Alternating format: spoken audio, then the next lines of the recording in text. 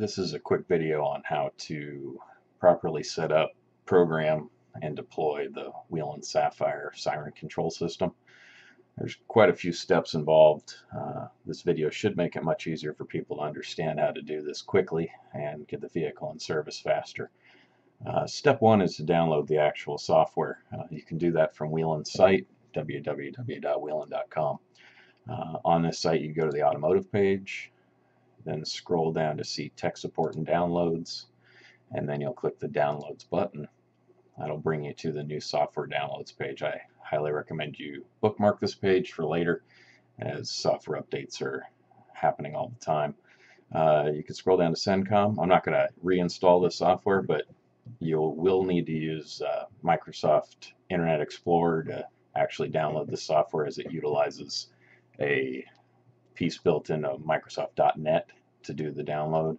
As you can see, there's quite a bit of software here. If you do hit this with a different browser, be that Mozilla Firefox or Google Chrome, you will have to go down to the bottom here and install one of these extensions. Then you will actually be able to install this software using click once from different browsers other than Internet Explorer. So after you download the software, you will need two pieces. You will need the CENTCOM software here, and you will also need WCAD here. WCAD is the way that you will design the light bar if you're using a light bar with your Sapphire, that you'll then import into the software. So from there, we're going to go right into the software. The software here is WCAD, so you'll want to start with WCAD. If you're used to using Whelen product, you'll know that when you're making a WCAN style light bar, which in this case you can see right here, it's going to be called a Liberty WC light bar. That's the one we're going to want to make that interfaces directly with the Sapphire. If you're not going to use a WCAN bar, then you're going to need to use a box that looks similar to this one right here. And that allows you to deal with all the inputs and outputs on the light bar. If you do use a WCAN bar, you will not need this module any longer, as this module is now incorporated into the Sapphire itself. We'll get more into that in a bit. So right here, if I am using a WCAN light bar, that's a bar that uses one of these modules, you would check Liberty WC. So Liberty WCAN. Now you'll design your bar. We'll just design a basic light bar here. So we'll put some alley lights into it. All of these can be done through the drop downs. We're going to add some modules to the front. We'll pick our colors. We'll make this an all red bar for fire department use. We'll put a traffic advisor in the back. Traffic advisors are found over here under the toolbox item. You can actually, these are all light heads, all different light heads that you can put into the bar that you can do from right clicking or just click and drag from one of these. So under traffic advisors here, we're going to use a full width traffic advisor. So now this bar is configured. Actually, we'll make a couple changes here. We'll put in some takedown lights also. So this is a pretty much standard style light bar. We're not going to change lens colors or do any of this, because none of this really matters into the Sapphire program. From here, I always suggest saving this file for later use so you can come back and change it, or you can just go over here to File, Export Light Bar. You're going to want to save this to your desktop. So we'll just call this light bar export for now. So from there, depending on what you want to do, you're pretty much done with this piece of software. So close some things here. So then we open the Sapphire software. What I'm going to do is just start a new file here. So a new file starts you from the main page. Main page here allows you to select what control head you want. If you're going to have a light bar, a default light bar, or if you're going to have traffic visor, default or none. My suggestion here is to start fresh. So you start with a normal style control head, unless you have one of these other selectable control heads. And then you should be able to pick your light bar. In this case, we're going to pick none because we are going to load it separately. And in this case, on traffic advisor, I'm going to use default. None would only be if you have a box that has no traffic advisor capability. In this case, we have one that does. So you just press continue. This is the main screen of the Sapphire software. From this screen, you can actually program anything related to this. I'm going to open this up just a bit more so we can see all the features down at the bottom. First thing that you want to make sure you do here is check your Sapphire version. Latest version of Sapphire right now is 3.5.0.2. This changes constantly as we're constantly releasing updates and upgrades and bug fixes. So I would make sure, as long as you have one of the latest versions of this software, it will also auto-update every time you open it. So it's going to check the internet. If you have this on a machine that is not connected to the internet, you're going to have to go back and re-download to get these updates. And I highly recommend that you make sure that you get these updates. So here's the basic overview of the software. This is from the original screen. This is the standby button. All these buttons have different names on them. You cannot rename these buttons. You can make changes to them, which we'll try to go into either in this video or in another video for more advanced features. Right now, the main issue that we want to do is just show you how to get the light bar that we programmed earlier from WeCAD into the Sapphire software. So from here you just go to light bar. Light bar, as you can see, there's nothing in here. It says import light bar to begin editing. So all you're going to do is go to import light bar. From there you're going to go back to your desktop, you're going to scroll down, you're going to find that file that you made earlier, which is going to be called lightbarexport.bxr. BXR is the file name for all the exported light bars from WeCAD. Going to open this and it's going to populate the bar. As you can see, that does match what we had earlier from the software here. So these two are matching each other. You've got takedown lights, you've got all your modules, everything is in there.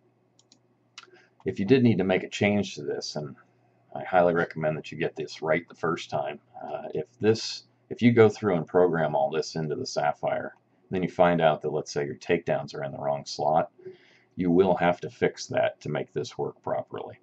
To do that, you're going to have to remove the light bar. If this has features programmed into it already, when you remove that light bar, you will lose all the features that you've put into your slide switches or your buttons or any feature that you might have added. Then you'll have to go back and redo it all. So highly recommended that you make sure that your WeCAD designer drawing that you export is correct as per what is laid out in the actual light bar and how the light bar was built. So other than that, this software is relatively straightforward, as you can click through each of these buttons and assign different features for each one. First thing that I do want to show people though is that if you go under here for help and view the help file that Whelen gives you is actually very helpful. This file right here has basically step-by-step guide for all of this, except for that wonderful error. So as you go through this, you will see each of these items as they come up. I'm not going to go through that right now because we're just going to fly through some of the other options to get people ahead of this curve of learning that. But you can always go back and refer to those files and to all those help screens. Plus each of these is going to have a learn more for each input available to you. So definitely, take some time to click around the software to learn the new things. In redesigning the software, there's a lot of features that the old software did not have. It looks different. A lot of the basic functionality from CENTCOM Gold is still here. But as we were talking about earlier, if you have a CENTCOM Gold, you had to use that WeCAN module, that silver box. In this, you don't need that box anymore as it's all integrated. All those light bar controls are integrated into the actual software, and you don't need that silver box any longer. So from here, we're just going to go through and program a few things that basically I've seen a lot of questions about as I've gone through and trained on this product. There's a few things in here. We're going to go through and show you a few of them. So the radio button just is perfectly fine by default. Hands-free, there's some changes that you want to make here if you're in California. This Title 13 hands-free checkbox needs to be checked. As you move through to Whale, you have a couple options for Whale, an alternate Whale, Yelp, and alternate Yelp. Normally these just stay on Whale and Yelp. From Yelp, you have the opportunity to have a couple override tones and some standard tones, so you can move to an alternate Yelp, or you can move to different tones here. We're going to change this to Whale because As it is here in California, we are not allowed to actually use these other tones, so Whale becomes the default. And as you can see here, anything with an asterisk following the name makes it a California or Title 13 compliant tone. It's a good way to work around things. Here's another one, tone 3, another tone that we're not allowed to use in California, but many other states are allowed to use. This, we actually just disabled this input. This is all you need to do. If you don't want to use this button for anything, you can just uncheck this box right here and you're on your way. Manual, there's a few different changes that need to be made. Manual coast is a tone that gives you an entire sine wave, so the sine wave of the tone, you'll hear the entire siren tone each time you press that button. Many departments don't like that. They like the manual stop where they can just press it or blurp the siren and then release it and it immediately stops.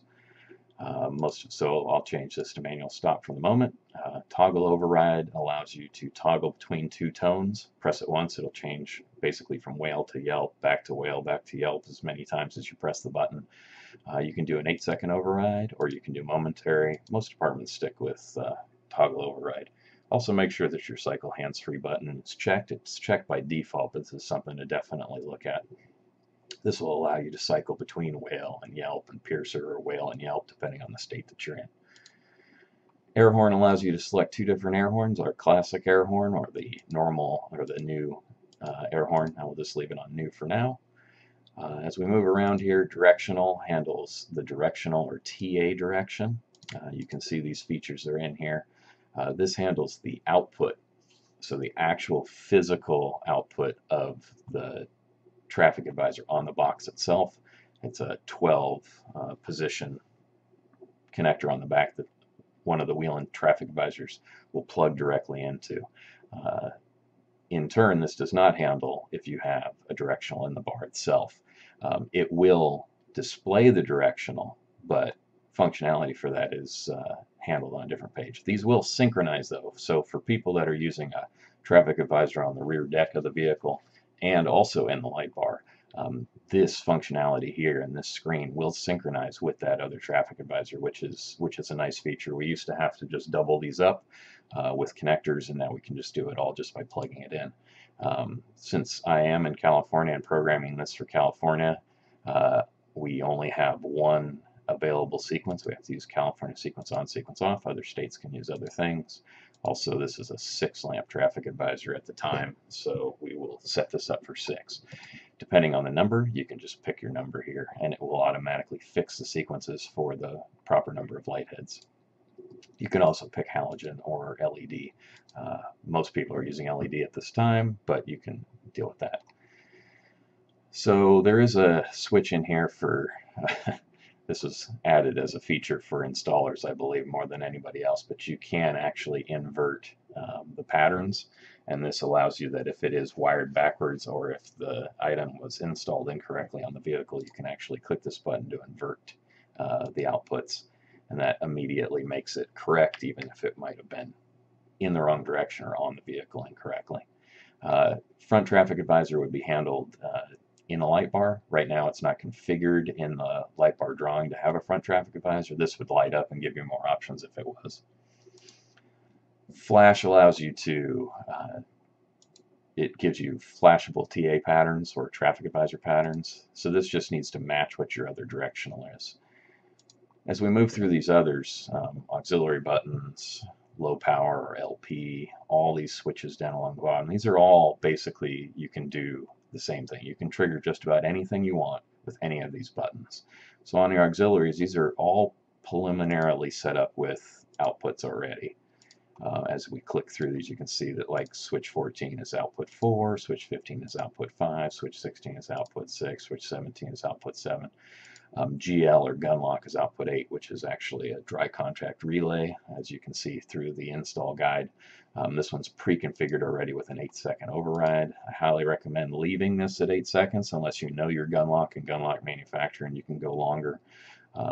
This will, if you, let's say you ramp this up to 20 or 30 or 80 seconds, you can actually burn up your gun lock timer or your actual gun lock with that because they're not designed to stay open for that long.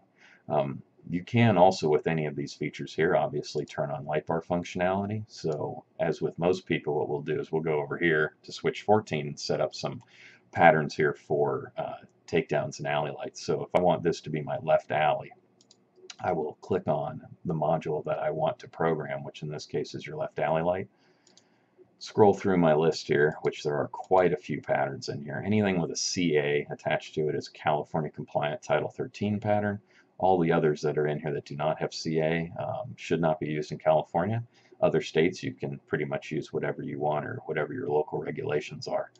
I'm just going to scroll down here to on, so that sets this light to on only. Every time you make a change in any of these, you're going to want to hit deselect, and that deselects the module that you were working on. So in this case, this light is done. I can move to switch 15 for my other alley light, which I'm just going to come down here, scroll through my patterns again, go to on, set this to on, hit deselect. In this case, I can go to switch 16, and I can set my takedown lights. This is all pretty similar. After you've done one or two of these, you'll understand how the software works better, and you can program these pretty quickly, or you can actually come up with default setups to start for California. I'll be supplying one related to California only that will give you a good base program, and I will try to upload that with this video also. So this is the case right here. So I'm going to deselect and just show you these real quick. So switch 14 is left alley, switch 15 is right alley, switch 16 is takedown. So these are all set. These three switches are now done. If I wanted to do other things with these, the one thing that you do have to remember is that each of these was pre-configured to turn on an output. So if I'm going to use them for light bar functionality, as I did here for left alley, you're going to need to go back and switch off these outputs in each of these, or you're going to have the output turn on, and you're going to have the light bar functionality for that switch also turn on. This can get a little bit confusing because the default program does come with these items already programmed into it, but in this case you'll know pretty quickly as you'll have other lights turning on that you don't want. And then you'll just need to come back into the software, make a change here, and retransfer this to the box. So as we move on here, I just want to show you a couple other patterns as we were talking about before. Gun lock, switching on output 8 for 8 seconds, so that should be fine. Inputs is a item that we want to look at really quickly. Some people use these inputs, other people don't.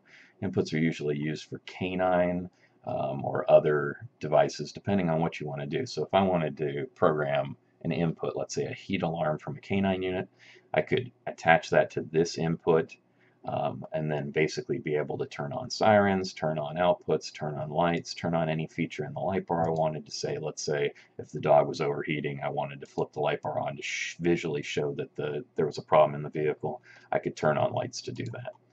As we work through some of these other inputs, input 2 is the same as input 1. If you do want to, you can always disable these inputs.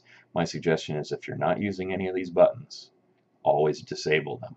That way the light above each button will not turn on, and it won't confuse the user into thinking that something's supposed to be working, but then is not. Park kill, the only real feature that you need in here, or well, there's actually two items. One, you need to be able to know if your park kill signal is positive or ground. You would set that in here. Then, the one issue that we run into is radio. Radio rebroadcast is normally used when parked. In here, it's being turned off when in park. So, as you can see, that could be an issue if you're parked and can't get radio rebroadcast to work. You'll just want to uncheck this. These buttons have basically three states: on, or excuse me, off, on, and then if they're both blank, they're doing nothing. The suggestion here is to leave it as do nothing. Horn ring, or HR, this feature is positive or ground. You'll have to know from your manufacturer or from the OEM where the tap-in is and what type of source voltage it's giving you, either positive or ground. In this one, you can change this to manual stop also, or one of these other tones, so that when one of your siren features is not active, you will actually be able to get some kind of tone if you hit the horn button. Some people just like air horn, other departments are going to like manual stop. It all depends on personal preference. LM, or load management, is another feature that's available in the Sapphire. You can go from 10 volts all the way to 12. 11 is the standard. Many people just are disabling this currently, but it is here and it is available. 11 volts is a pretty good number because many things stop working at 11 volts. Then you can select your outputs that you want to turn off, or you can turn off features in the light bar itself. So let's say I wanted to turn off takedown lights for whatever reason.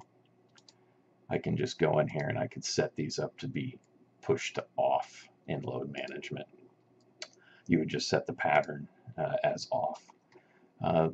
One thing that I do hear a lot related to some of these inputs is related to turning items off in Park, and we'll just quickly go back into the Park module. The Park module here allows you to turn items on and off. One thing we get a lot here is white lights off. So if I wanted to make sure that all of these white lights were off in Park, I would go in here, I would select the off pattern, and these would be forced off. So every time that I had a Park signal come into the Park input, it would turn these items off. In this case, it would also kill siren. So just make sure you have the correct input, positive or ground voltage selected, and you can turn off any outputs, any items in the light bar itself. So basically, we've gone through almost all the features in here. There's a couple other hidden features, and then I'll show you some of the slide switch options. Right here, the one hidden feature that most people do not see when they're in this is you can actually, this Sapphire has a built-in shutdown delay. So this is a shutdown delay as the time CENTCOM Sapphire will remain operational after voltage is removed from the ignition input wire. So there's a couple items on the ignition input wire itself. Most people are forgetting to actually hook up the ignition input wire, and they'll call and ask why my Sapphire is not working. Usually it's related to that wire. It's a red with black stripe. That item needs to be hooked up. You can pick in here how long after, from everywhere from instantly all the way up to 4 hours.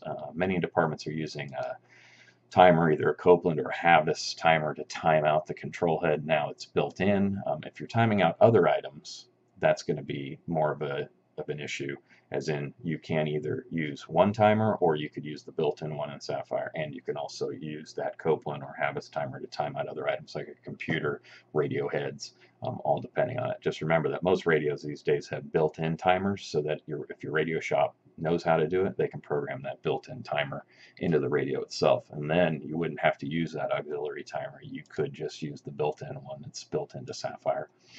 So going through the last step here is the slide switches. Slide switch 0 or off usually just stays exactly the way it is. Slide switch 1, these are pre-configured, as you can see here as I go through these. They're pre-configured to output 1 and 2, output 1, 2, and 3. 3 is the one that will automatically, it's basically telling it to turn Whale on automatically. In 3, most departments don't want this. You can just uncheck that feature. So all you have to do to get rid of siren is uncheck that feature. We'll go back through to 1. Here's where you would program, so any outputs that you want to turn on, rear lights, whatever outputs you might have hooked up, or you can turn on light bar features. I'll show you how to program light bar features in slide switch 3. Slide switch 2, same difference. You're just going to want to pick your outputs. So let's say it wasn't output 1 and 2, you would just pick 3 and 4. Then you could pick some light bar features, whatever you wanted in here. And slide switch 3 is the exact same. So let's say I wanted to turn on everything. I could turn on all these outputs depending on what you have hooked to each of these outputs. If I wanted to turn Whale on, I would just have left it on. If not, Whale can just be turned off. The one thing that does change in slide switch 3, and actually in all these slide switches that you can activate, is you can have either HF or hands-free activation, or you can have HF or hands-free standby. Hands-free standby will, if checked like so, will enable the ability that when you push the slide switch into slide switch 3, it will automatically enable the hands-free button.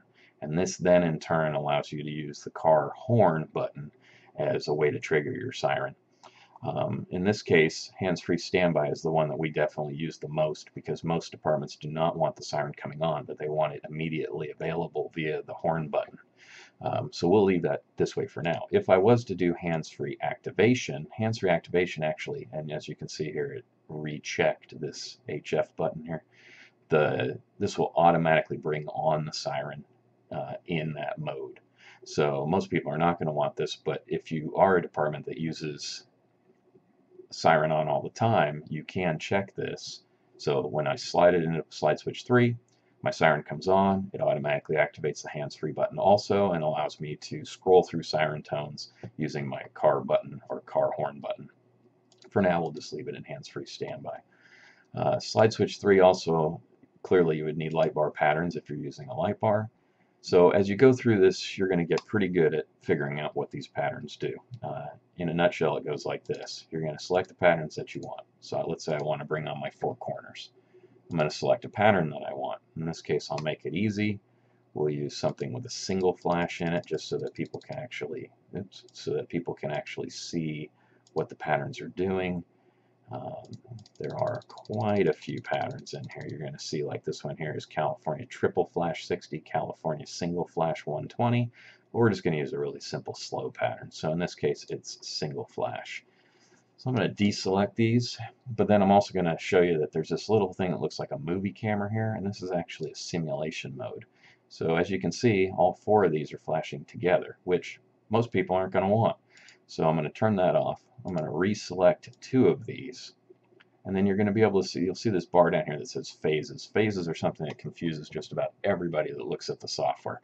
But to make it really easy, 0 if all of these lights are together, and all on 0 phase, they all flash together. If all of these were on and all at 180, they would all flash together again. So what you need to do is select the lights that you actually want. So what normally we will do is select all 4. Then we'll go back and deselect 2, and then we will set those 2 that are selected out of phase, or 180 degrees out, which means that they will alternate with the other pair of lights. So in this case, what you'll see is an alternating pattern like this. The beauty of this feature is that you can do a lot with this feature, almost down to programming your own flash patterns at any degrees, all the way from 0 to 315. As you get better with the software, definitely want to click around and start to play with all these different patterns and what you can do with each of these. In this case, we could select all 4 of these, or actually we'll select these 2, we'll assign a different pattern to it, let's say action scan, and then if I want one of these pairs to alternate, so right now these 2 will flash together. As you can see, they're flashing together right here. If I want to bring one of these out of phase or 180 degrees out to alternate, I can do that simply by clicking the 180 degree, and then they'll alternate back and forth. The biggest thing to remember in here is that you got to look at which one of these heads is blue. So if all of these are blue, whatever you do down here is going to affect all of these heads. That's why the deselect all button is so important. Right now nothing is selected. As you can see, I can select on lights, I can select on any lights, and then I can deselect those lights. So in this case, in California, we need a steady red, so I can make both of these actually have an on pattern. So now these will be steady, deselect. So now those 2 will remain steady while the other lights are flashing. And then clearly you can go through each of these and do basically whatever you want with any of these patterns. Crisscross is something that a lot of people like for corner coverage because it allows you to have a whole bunch of light on both sides, and you'll never have one set of lights that's always out. So these will crisscross with these 2, and that was simply done by selecting all 4 and then deselecting 2 and making those out of phase. If you want to, you can actually go back per light head and see what phase each of these light heads is in. As you can see, that one's a 0, where that one is 180 degrees. So that basically sums up everything that you need to know in Sapphire. We will have some more videos for more advanced features. Until then, you can always drop me a note to see if you want any other explanation on what to use. You can reach us right through our website, which is www.watco.net. Our phone numbers and our contact information is there. If you have any other questions, please let me know, and we'll try to get them answered and have videos posted. Thanks.